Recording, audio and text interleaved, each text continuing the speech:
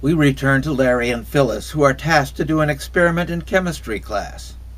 Only one of them can act at a time, and so they take up different tasks, Phyllis reading from the list of test requirements, and Larry assuring that they are available and ready for use.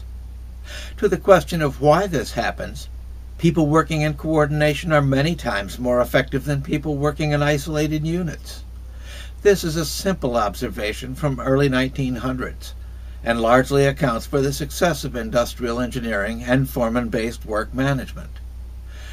And again, Dan, who is very good in sports, tells Mark, whose strength is in the classroom subjects, that he will work with him in getting a shot on the baseball team if he will tutor Dan in math. Mark, who really wants to make the team, agrees. This is a basic contract. Contracts are mutual promises. If you do this for me, then I will do that for you.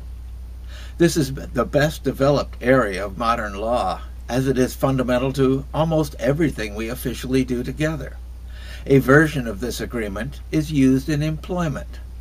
Another version is applied in marriage. Yet another in the law of agency, addressing how one person can represent another.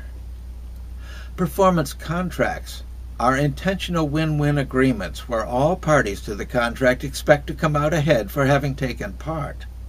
When there is a win-win agreement, each party has a basis for trust that the other party will perform, and trust is a universal value.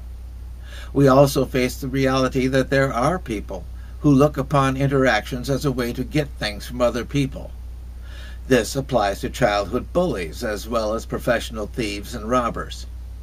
An effective adult will have to recognize the difference and avoid the effort of poorly guided people when seeking coordination. In performance thinking, the contract is a process, a means for gaining a valued result. That valued result is not necessarily the same for both parties to a contract, but must be real, attainable, and valued by both. The appropriate legal term is consideration. It is a commitment made by a party to the contract, a cost that is being incurred in order to gain the result. Contracts are only enforced where there is mutual consideration, where each party has something to lose if the result is not accomplished. If there is consideration by only one party, it is a promise rather than a contract. Contract agreements to coordinate efforts are win-win arrangements, where all the people who take part expect to gain what they value from their coordinated efforts. You should note that these are not support agreements where one party helps another to attain something, as might happen with friendship.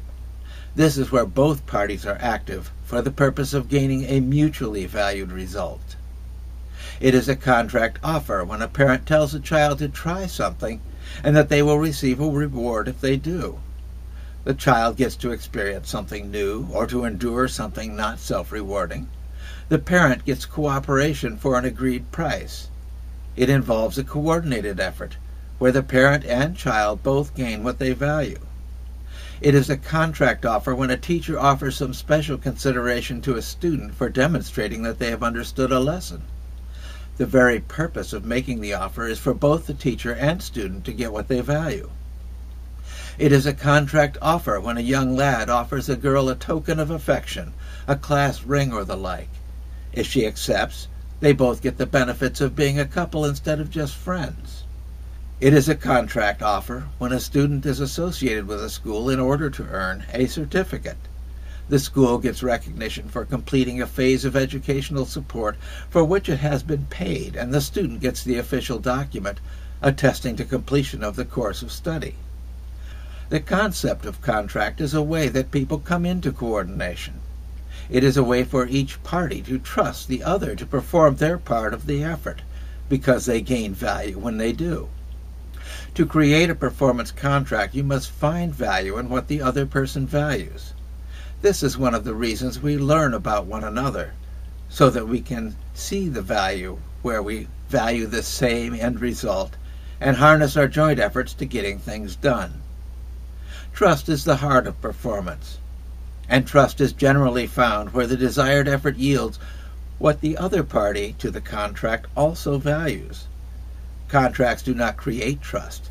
It is trust that sets the human foundation for entering into contracts.